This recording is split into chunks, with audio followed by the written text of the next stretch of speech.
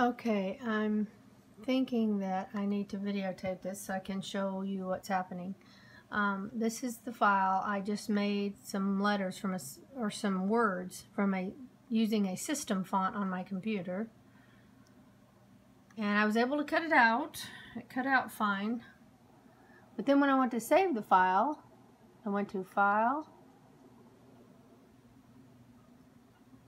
Actually, I just went up here to save. Actually, I went to save, and then here where it says type in project name, I typed in the name.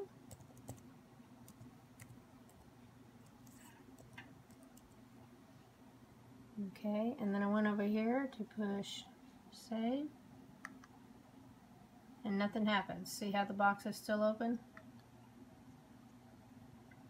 And then I tried enter also, and that didn't work. See it, the file's not there. I mean, it still shows it as if I'm trying to save it, and it won't let me save.